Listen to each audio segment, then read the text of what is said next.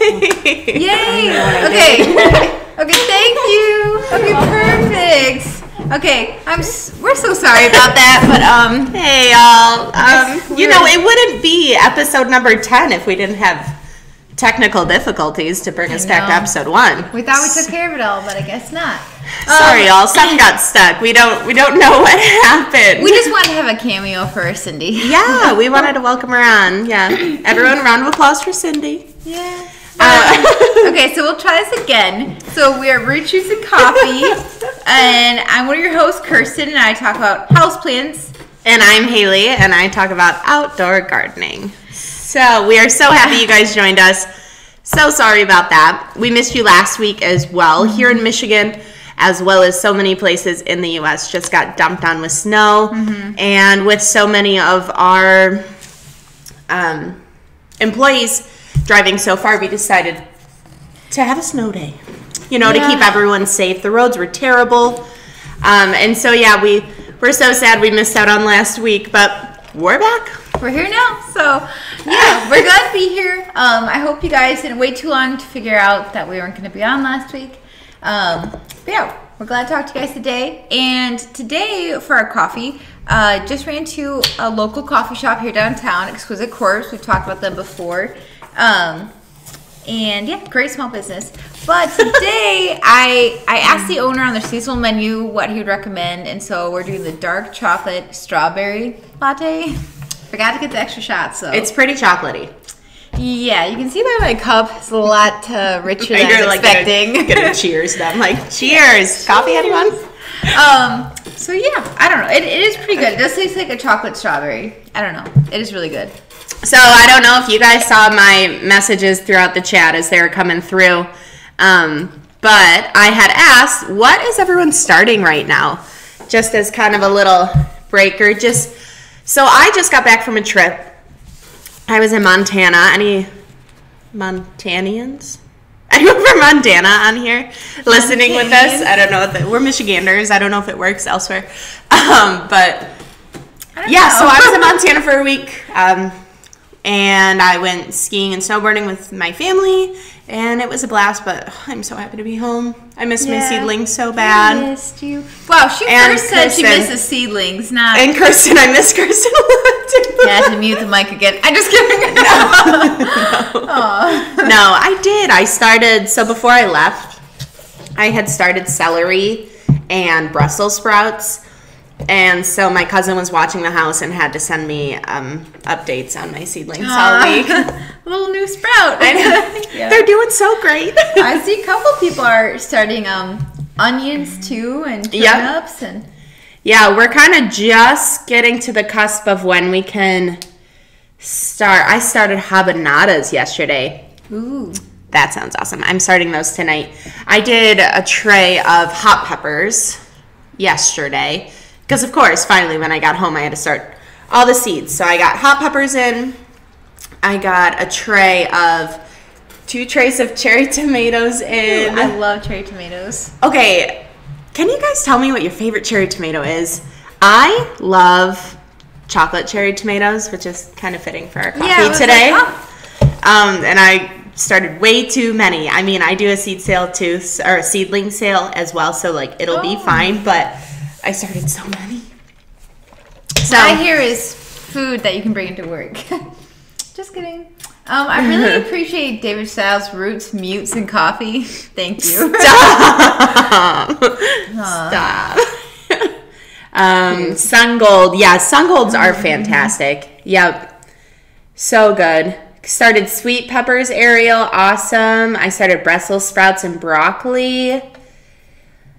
Creatively Candace, where are you that you are starting leafy greens? Are you just having them for inside, or I can't start those yet? I saw a couple people saying lettuce and such too. They're just such quick growers. 30 jugs of winter sown flowers. Awesome. Yeah, I know Luke did a video on winter sowing 2 weeks ago. So I've seen so many people dabble in winter sowing. Do you know what that is? I only know a little bit about. That's okay. Yeah. So it basically, the method that is super common is the milk jug method. Yeah, that's like the one I've seen on some of the plant groups. Yeah, and so you can sow your seeds outside, and it creates like this mini greenhouse. And I know a lot of people are trying it for the first time this year, so that's awesome. I think that'd be fun. I think that's something I could handle because I feel like it does so much of the work with the humidity built up in there to get it going. Yeah. But then when you get it out, are you just cutting the jug or something? Okay, so you cut your jug in half first. Oh, okay. So that way you're not working through it. Yeah, that makes sense. No, yeah. So it's cut in half so you can lay your soil in and your seeds. Mm-hmm. And then you just tape the rest of your jug down. Yeah, that makes sense. Do you do that? I didn't this year. I thought about it, but we don't really drink milk, and I didn't have any containers. And yes, distilled water. I could have done totes and so many other creative options. It just, I don't know.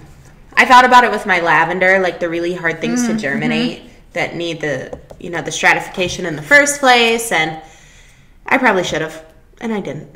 I did sow some lavender yesterday, though. Oh, nice. That was in my freezer for a month. I want to grow some lavender. That's one I tried before, and it didn't work out. I didn't know about gardening that much before starting here, besides houseplants. But starting from seed was a whole other thing, and I just kind of dumped into a container and let it sit in a window. And I was like, bye. So it didn't work out, essentially. I had some sprouts that didn't last. Solid effort. That's funny. Winter sowing about 15 years ago. I can confirm it works. Awesome. Yeah, no, I know it works. I know I watch a ton of people who do it. I just haven't quite done it myself yet. Mm-hmm. Under the grow light. Ooh, some of our seeds under the grow light from Glenn. Peppers, tomatoes, lettuce, herbs for winter consumption. Awesome. Love that. That's a good selection. Melanie, my first time starting seed indoors. So far, so good. Yeah, good. I feel like a lot of people are starting to, this is their first year gardening too. And so I do want to bring up again too, when you guys have questions, like especially if you're a new gardener or anything, put them in all caps in the chat so we can find them easier too. And, put in your houseplant questions as well. I'll try to look for those. Let's see. Christine asked, how do you guys store your seeds? I personally my goodness. I personally store them in those clear photo boxes, which I currently have a love-hate relationship with. They're kind of like all the rage for storing your seeds, and I get it because they come with these individual like 4x6 plastic containers, and there's I think 12 or 16 in each big box. So it's great to you can sort it whichever way you want, and it's not working. I don't love it because I have them all sorted by what they are first. Now I think I'm going to dump it all out and try again. I want to sort them by when I can start them. Because what I'm already finding out is I'm afraid to miss things. Mm-hmm. So I got to get that planner going. And I have a planner graveyard. I want to be a planner person. I do so bad. Are you guys good planner people? I have a flip down calendar that I'm trying to use too. But I think it would just be really easy if I had 2 or 3, because I have a lot of seeds. 2 I know. 2 or 3 containers for 12 weeks before your last frost date. And then my next whatever for my 8 to 10 weeks before your last frost date. I feel like I won't lose track of things and then miss out on growing it that year. That way. I actually love that idea, staying very organized, because I am all about lists, and I would probably have a list going, but at the same time, that's even already so much simpler. Just pick it up and get going. Yeah. Right. Mm-hmm. Okay, how much water do you put in the bottom of your tray for watering them from the bottom? So, Paul, what I look at personally, and this may not be right, it's just how I've always done it, is I just make sure there's a level one. Make sure your trays are level. You will see the difference, even if they're off just a little bit. You'll see the difference in the water uptake in the cells on this side of your tray versus the one's kitty corner. I came home to one of my trays a little unlevel, and I was like, oh, those look dry. So make sure it's level. But I put probably maybe a half an inch of water. Sorry, that was just for them. A half a.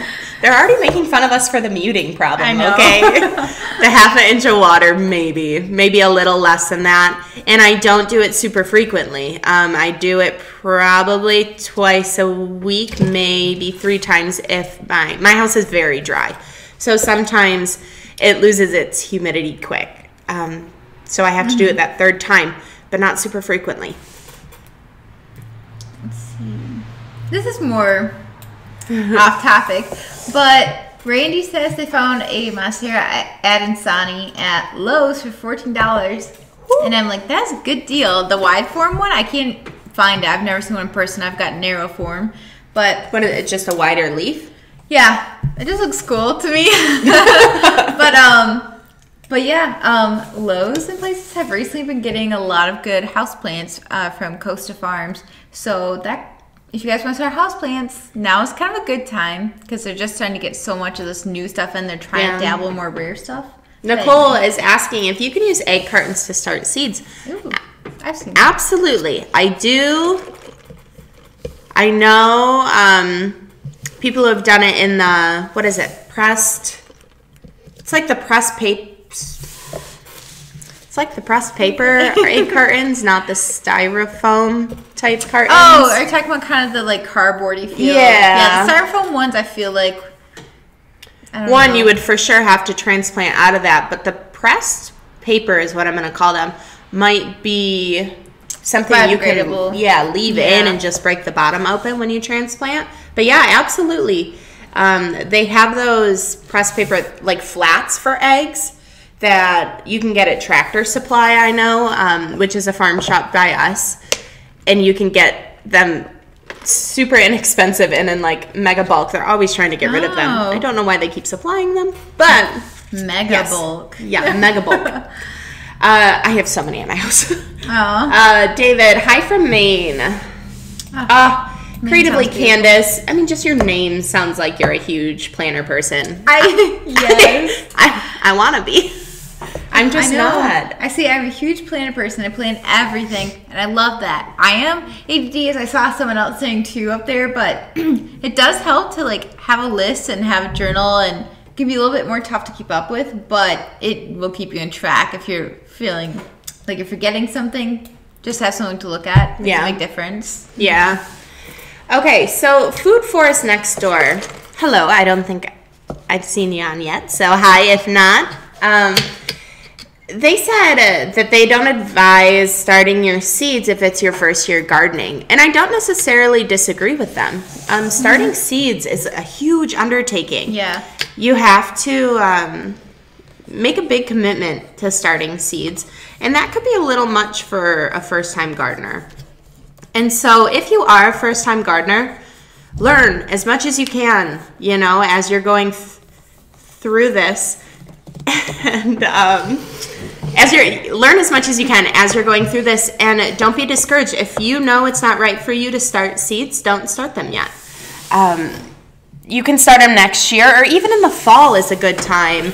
You know, you want to support local and find growers or small farmers in your area. Like, you know, for myself, I do a plant sale. So you can support people like us and get your starts there so you can get your hands dirty.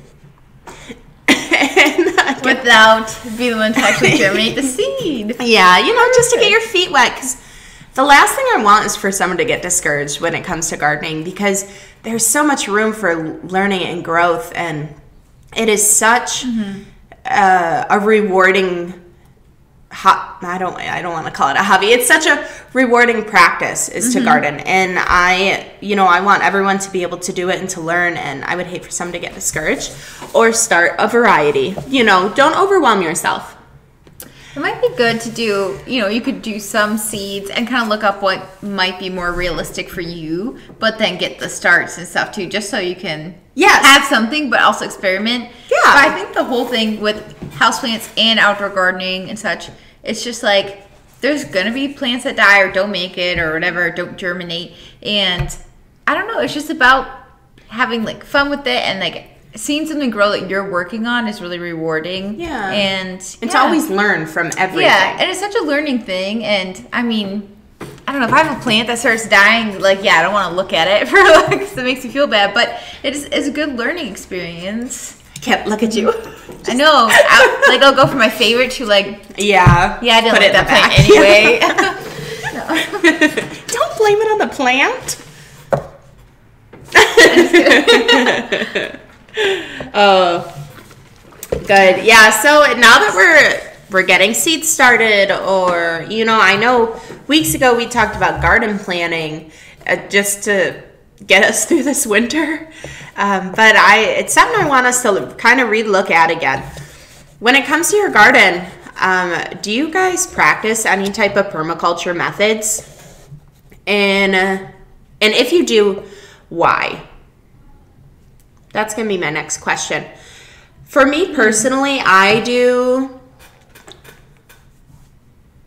You're reading that? Yeah. Okay.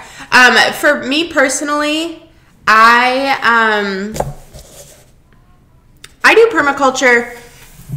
One, for the beauty of it. I am not like a straight line kind of person. I don't, I like when things are intertwined and intermixed, and not only is it aesthetically pleasing, but it's also really beneficial to your plants to be partnered with different crops.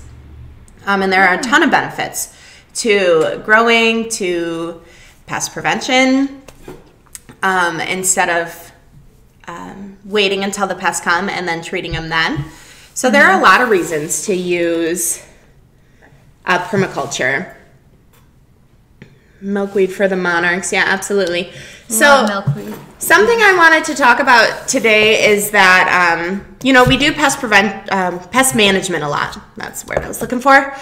We do pest management a lot. As gardeners, we kind of put it all on the ground, and then you can look at all of those Facebook groups that you're in, and it's like, what is this bug? Yeah. What is this on my plant? What is happening? Where did my plant go? It was here this morning, and now it's gone. And a lot of the pest and even disease can happen due to the way we plant or arrange our plants. A huge misconception from farmers, and translating it down to the backyard gardener, is the rows that that you plant things in uniform rows. We live in a field of corn, right? Yeah, there's corn everywhere. Yeah. Everything is just Ohio. It's all right. It's all monoculture, and it's all imperfect rows. Do you guys know what can happen if we plant like that? What are some big things? Do you have any idea what that can do? What it can do when we plant it in rows? When they're like perfect rows and it's all the same thing. So all your tomatoes are in a row. All depleting the same nutrients in each of the soil. Yeah, that's a good one. Yeah, so so your tomatoes, say you plant all your tomatoes one spot all the time, all together. That plant is always taking up the same thing and always giving back the same thing. Yeah. Oh, so you're also overloading your soil with the same stuff coming back out. Definitely. That could be a possibility too. Yeah, let's see if I got anyone in here giving me anything back. Do you guys know of anything? Can you think of anything in regards to pests? They jump from one to another easily? It's like a buffet. Yeah. Ooh. So that's another thing why we don't. Oh, yeah, someone just said it too. Good. Yep, disease can spread really quickly in monoculture. Yeah, absolutely. Disease and pests. They will jump from one to the other. They'll be on one plant and lay all their babies, and their babies will hop to the next one. And my thing though too, if I didn't mean to cut you off. No, go ahead. Okay, but then if you're doing the permaculture thing and there's different plants, is the idea that like certain plants attract different pests, so that would help with it? Okay, because houseplants are kind of the same. Oh, really? Like Caltheas and palms they need more humidity. They get spider mites easier. Okay. It's like I imagine if I had them all together, it would just be like spider mite fest. So I don't put them by each other. Yeah. That's a perfect thing. So when you have multiple, do you put them in like different rooms of your house? Or like at least different areas in that room. Different plants in between. Sure, yeah. They're all crowded together, so. Oh, that's fair. Mm-hmm. Honestly, it's going to translate the same way. Yeah, interesting. So, you know, a huge thing, cabbage lopers are a huge pest in the garden. And when you put all of your brassicas in one line, guess who's going to be eating them? You know, so what I like to do is I space them out all over my garden. This year, I even planted some zucchini in one of my flower beds, and it did awesome. Oh. And the squash that were in my garden beds got attacked by squash bugs, but the other ones didn't. Interesting. You know, so spacing things out. And then you talked about plants that can kind of trap pests or attract pests. Oh, yeah. Mm-hmm. They're trap plants. So nasturtium is a good one. That will attract pests. Yeah.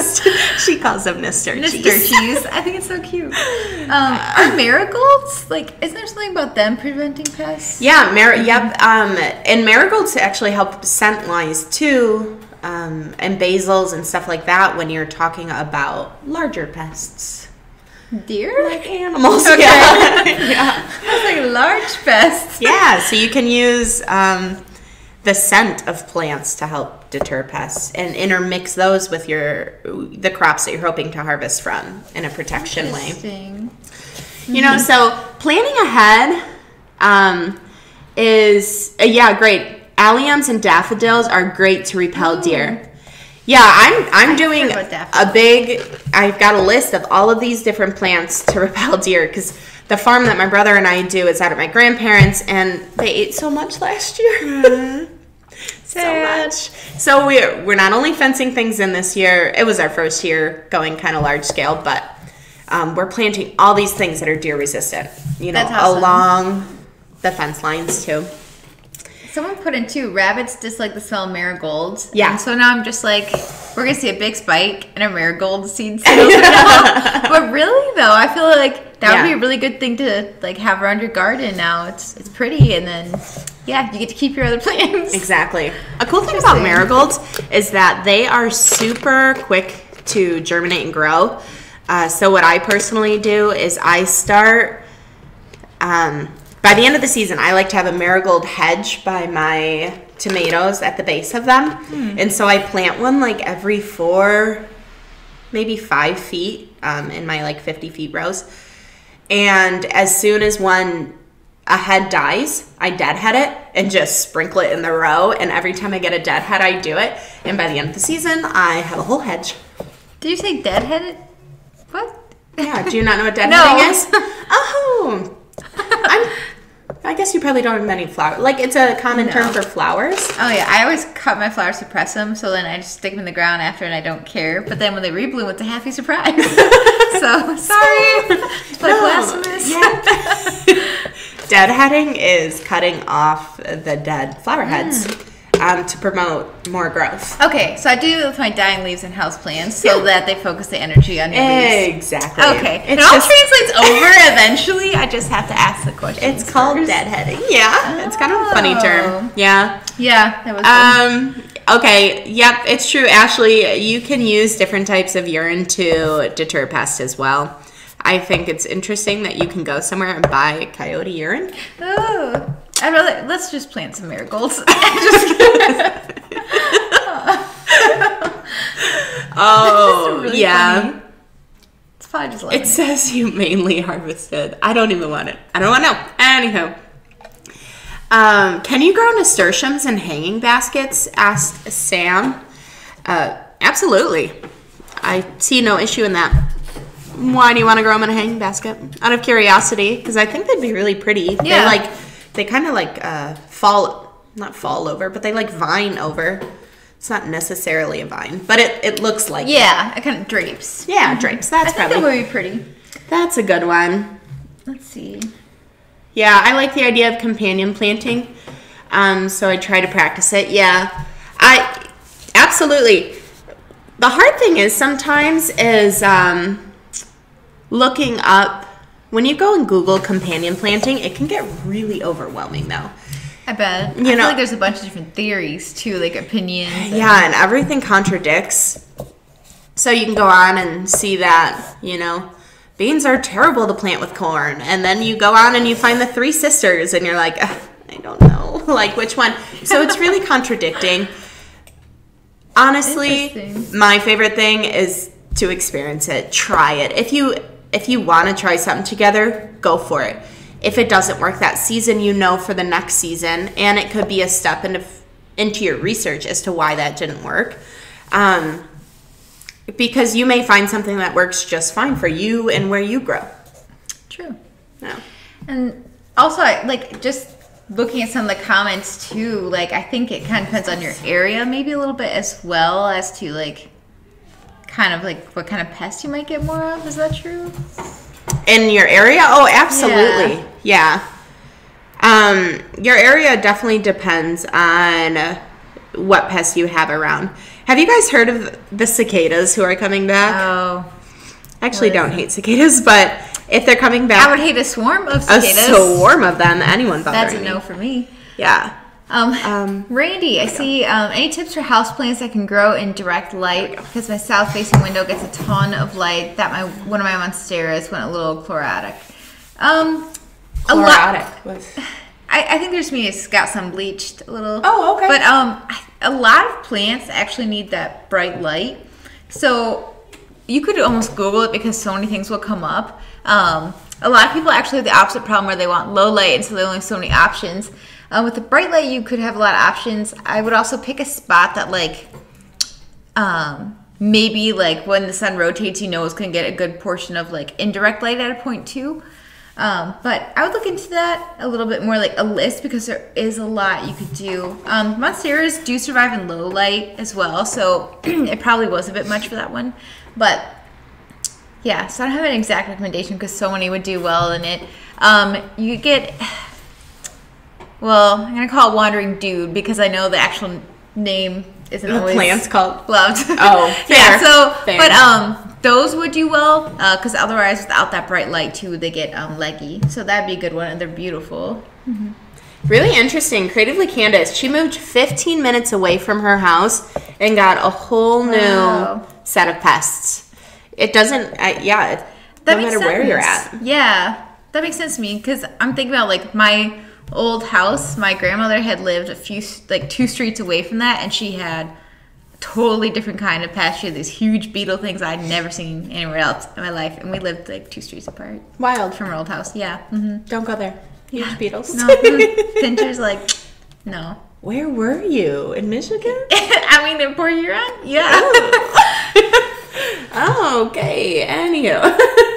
Where were you? Yeah, so I mean, moral of my story is that when you're garden planning this year, and even if you started it weeks ago, I draw mine out like probably every week just because, one, it brings me joy to plan it out again all over. And I each time think about where my plants are and what I can do to intermix them and figure out, you know, what plants give what nutrients and take what nutrients from the soil. So that way, you know, I'm organizing my plants in a way that's going to create like a beneficial environment. System. Yeah, a whole system. Yeah, just a nice little wheel. So I encourage you to keep doing it. Do it over. If you're in straight lines and you really love those straight lines, try to put things in between them. Or like if you have to have your straight lines, plant another line somewhere else too. You know, if one line of your cabbages get attacked, well then hopefully we'll just use it as a trap line, and your other line will survive and give you a good harvest, you know. So I encourage you to stray away from the lines and intermix. Yeah, and also the idea, though, of every other is still, like, aesthetically pleasing, like, switching it out. So I like that idea, too. Yeah, definitely. And I did want to throw into, just for prevention stuff for indoor house plants, I just want to throw into, right now, like, watch your humidity, because that's, like, how you're going to get spider mites, and a couple other things are more encouraged when the humidity is off, the dryness. And so right now is a good time to just get a humidifier so you don't even have to think about it. Yeah. Just saying. Yeah. So that'd be a big one. And then just, as always, watch your watering. But, yeah. Yeah, humidity for your seed start's a big thing, too. I like the little, honestly, I never really used them last year, but this year I'm using them more so during the germination process, are the humidity domes. It's helping a lot because my house is just so darn dry. This helps kind of keep it in. Do you know what I'm talking about?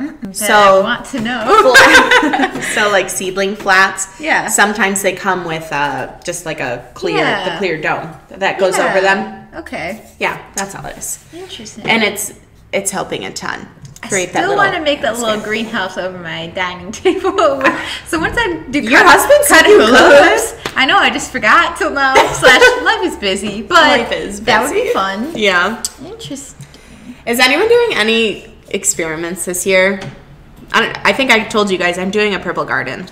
Oh, yeah. I don't know if we'll call that an experiment, but it is for me, and I'm really excited about it. In a way. So I have like this, what size? Probably a 6 by 12 that I raised bed that I'm doing is a purple garden, and so I planted all these purple peppers last night, and I'm so excited. Purple peppers. Okay, this, I went Peter too Piper slow. Picked a peck of purple peppers. No. Anywho. But anyways. Good morning from Northern Ontario. Hi, Joe and Sue. Wicked awesome gardening. I just want to say, first of all, thanks for always being here. Yeah. But also, my sun porch is amazing. I walk out there and it's sunny and warm. The air is moist. And I'm like, oh, that does sound really nice. And I'm a little jealous. I've always wanted jealous. Yeah, I always wanted that kind of setup. You're doing a goth garden. Oh my gosh. Everything black, or is it going to be like black and purple, or black, purple, and blue? Yeah, I'm like, what is a goth garden? That's going to be so cool. My friend wants me to do an all-white garden. I think that will be stunning. You to do an all-white garden, too. I think when your first week here, I was like, would you do an all-white garden? That'd be cool. Just think if you did, like, the white tomato, the white eggplant, the white pumpkin. Okay. What if someone did a line of garden beds and it went right through, like, the color wheel? Yeah. I like that. What if you could get it to ombre a little bit? You went like white down into like light purple to darker purple. I don't know. Can someone do this? Do you guys have the space? Will someone show us a rainbow garden? I swear someone here before said that they did have one. So I want to see it. You can email us at contact at MIgardener.com? Yeah, perfect. Oh my gosh. I tried to have spinach and flats in an indoor makeshift greenhouse. It grew, but was kind of pathetic looking. Oh no. Did it have, you had them in flats. Did you have them in cells, or was it just a flat tray? I'm wondering about nutrients. If they grew for a while and then got real sad, I'm wondering if they ran out of nutrients. I don't know if you saw this comment, but I was kind of curious about this too. Glenn Davey said, I found sprinkling a little bit of cinnamon on the leaves of the zucchinis and cucumbers help disguise the plants and keeps the cucumber beetle and the squash vine spore down. Also less powdery mildew. Okay. Have you ever tried that? I mean, I know cinnamon's used for a lot of different pest management practices and through many different pests too. So I haven't personally tried that. But I would.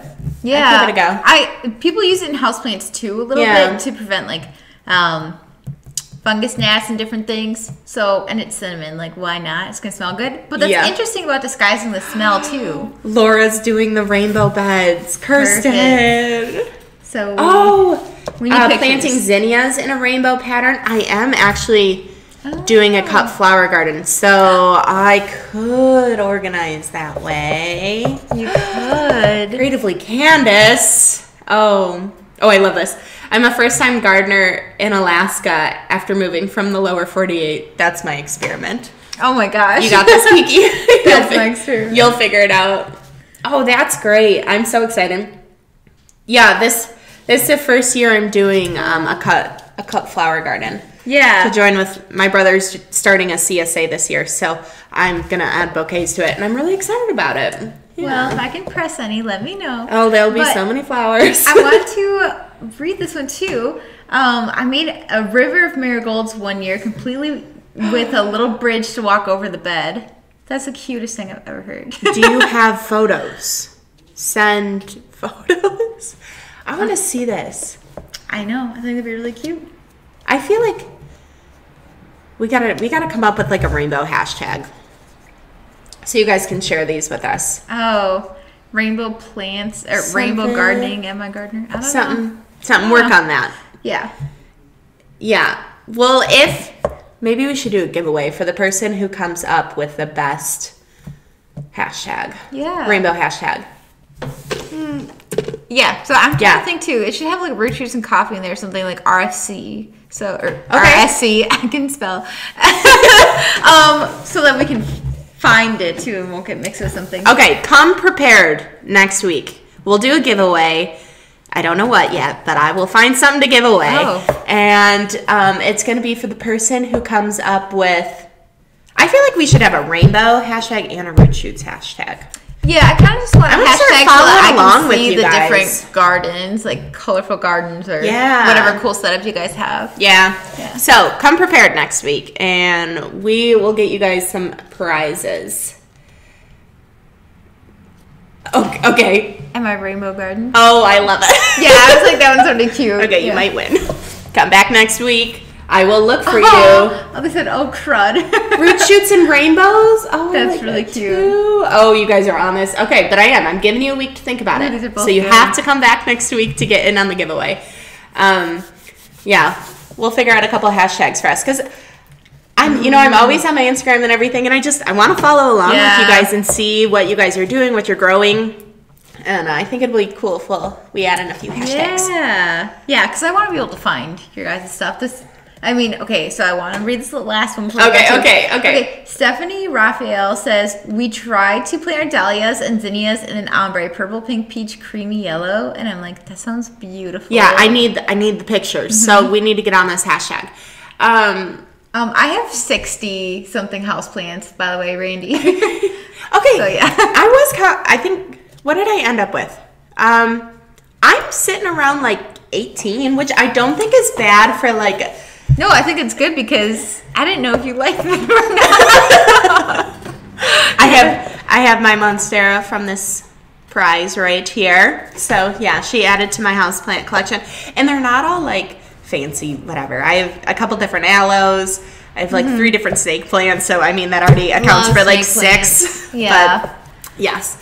All right. Well, everyone, we are so happy you joined us today. I hope you had a good time. I want to hear next week. I want to hear how you guys adapted your garden plans to include some of the permaculture practice. And how you're going to rearrange. And I want you to tell me that you're going to stray away from the rows and kind of experiment this year, because that's what the gardening season's about, is all these different experiments that you get to learn from. So come prepared with your hashtags. We'll do a giveaway.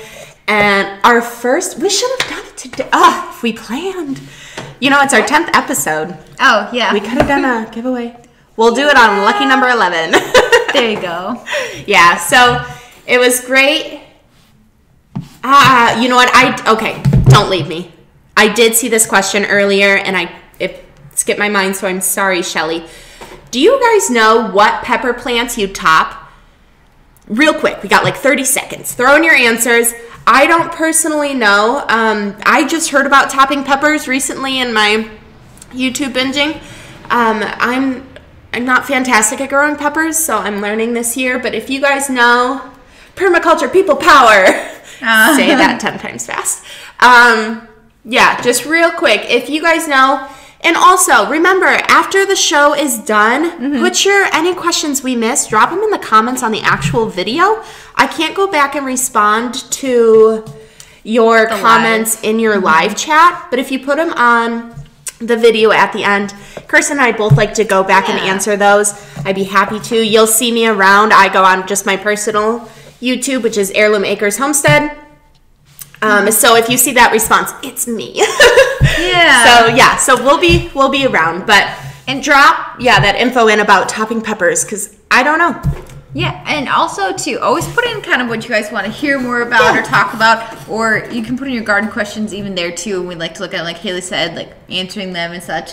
But yeah, You could put your hashtags in because I'm excited, but you can save them until next week if you want. Save them. Yeah. You want to win. No, I don't know. We'll figure it out, but we'll do some giveaways. I think it'll be fun. But thank you again for joining us. And thanks for your patience with the mute issue this morning. You had to remind them. They probably forgot about that embarrassingness. Well, anyways, thank you. All right.